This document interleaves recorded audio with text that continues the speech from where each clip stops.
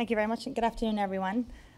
So I stood here about a year ago at the Summit 2014 and talked a little bit about the challenges that leaders face implementing open data in government. At that point in time, we had an idea in our heads that if we could only find a way to connect some of these individuals who we were encountering, driving this change around the world, to each other, they would find ways to support each other, to share ideas, to share inspiration. So we did that. This year we launched a project called the Open Data Leaders Network.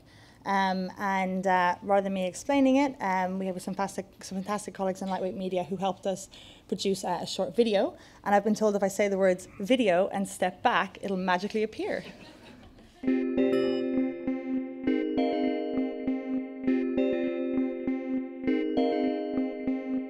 The ODI's Open Data Leaders Network is a small group of open data practitioners drawn together from countries all around the world for a week of shared learning and training.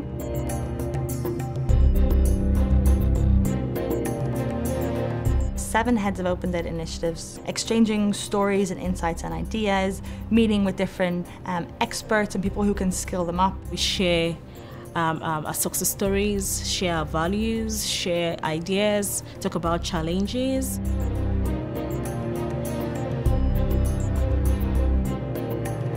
The biggest challenges we face championing open data within the government is a lack of understanding of just what open data is. You represent a new philosophy inside government, and usually government are very complex spaces. We don't have a standard roadmap, we don't have something that has been done before we're trying to adopt. You're basically treading on tread grounds, if I could say that, and that's a pretty difficult one.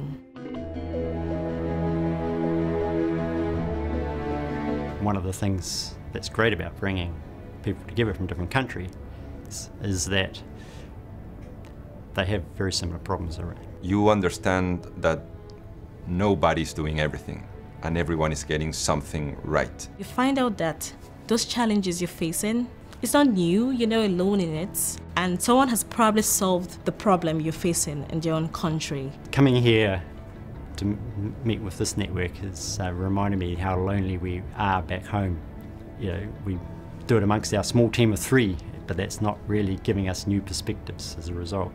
So it's very therapeutic to come and talk to others.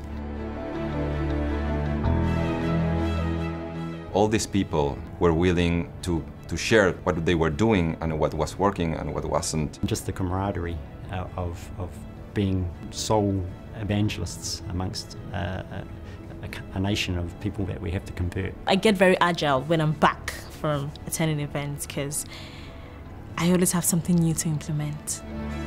We hope that each open data leader leaves feeling inspired, motivated and equipped. And we really hope that this contributes to strengthening the impact and sustainability of government open data initiatives around the world.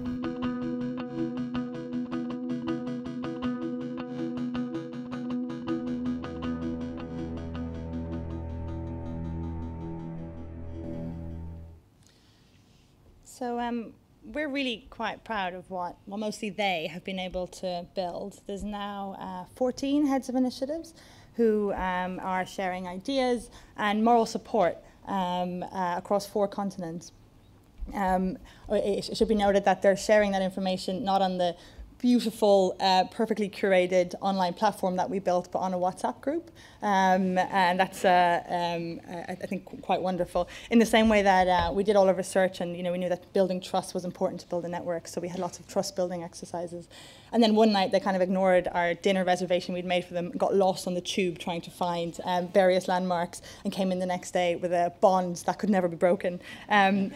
So we have a full kind of lessons learned on the project coming out towards the end of the year, which we're happy to share with anybody. But what I wanted to take a few minutes to talk to share with you all today is some of the things that we have learned from these guys as individuals. We kind of see them as public sector entrepreneurs, and they're really at the cold face of driving some of this change in government, and they're experiencing and approaching that in very interesting ways, we think, for the open data sector as a whole. And actually, a couple of these insights come from the fact that our first cohort, who were 7 individuals, now that we're kind of 9 months after they've been through the program, 5 of them are actually no longer leading open data initiatives in their country. Instead, they've been promoted and are heading up various larger government reforms, and they're taking actually a lot of the tools that we're developing in this sector into reforming those broader those bigger policy areas. But also, it probably shouldn't have surprised us that we have seen these transitions, that we have seen these changes, because a lot of the initiatives are approaching a tipping point. So what we're seeing is open data starting from something where you need a kind of entrepreneurial, an entrepreneurial public sector innovator who's able to get those kind of early pioneers, get the early adopters excited about a new idea and willing to take a risk on trying something, on trying a new innovation. Those early adopters are now on board, and their initiatives are getting into the space of how do we get the majority on board, and how do we start to think about the laggards. And it's a very different job getting yourself from getting an idea from zero to having enough people kind of on board to get it from there to thinking through of a consolidation or building role. And in fact, it requires a reframing of reform away from a high-risk, high-reward innovation to something routine and, frankly, something quite mundane, especially in a government context. And we see in this a broader lesson for those of us working in the open data sector. We're increasingly getting to a tipping point where our role is changing from getting enthusiastic early adopters on board and trying to convince a majority that open data is useful and frankly mundane. This requires us adopting new approaches and practices and potentially even sort of changing our language and our way of working on things. A second observation that we've seen is that in the case of a lot of the members of the network, there's definitely been a sort of a maturation, a sort of a growing up in a way of their projects and of the implementation of open data in their governments. Whereas 12 months ago, what we primarily were seeing still was a data-first approach, so starting by publishing some data, then thinking about publishing more data and better data, and then getting on to thinking about use, which is sort of where I think most initiatives start, and they should start. But what we're seeing now is that the best initiatives are starting to evolve, and they're starting to work with problem owners and with use from the very beginning. And in those cases, what we're seeing is the heads of initiatives looking at open data as a means of achieving the ends of others.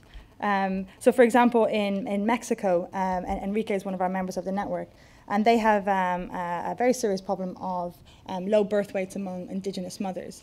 So the team there, who are embedded within the presidency, are running a couple of pilot projects which bring together behavioral economics, mobile technologies, and the creative use of open data, and of bringing together different data sources. So what that team there have decided to do is to stop thinking about having open data as the headline in the stories that they want to write, and start thinking about it as maybe in the second paragraph, or maybe the kind of punchline at the end. So some positive things are happening, and it is because of open data. And we can see this evolution through Godan and through lots of other work that's happening in our sector as well. Because in order to scale, in order to really start cementing the impact that we're seeing, we need all to shift from a data-first approach to a problem-first approach, and to sort of let some of our evangelism, which I'm guilty of on many occasions, let that take a bit of a back seat and really try and figure out where people are at. So we see in these lessons two key questions for the open data community as a whole. As reformers, now that in many places we have the early adopters on board, how are we going to adapt our practices so that we can appeal to, empower, and permit others to find a way that open data can help them solve their problems? Or to put it more simply, how are we going to change our tactics so that we can truly scale? And secondly, as advocates, how can we shift from a data-first approach to a problem-first approach? And how can we think about taking our tools and our perspectives to help solve the problems of others? These are just two of the questions that we'll be exploring next year as part of our international development work, which we're very grateful is part of the Open Data for Development Network, funded by the IDRC, which is part of the Canadian government. And we're always looking for partners and for collaborators in doing that.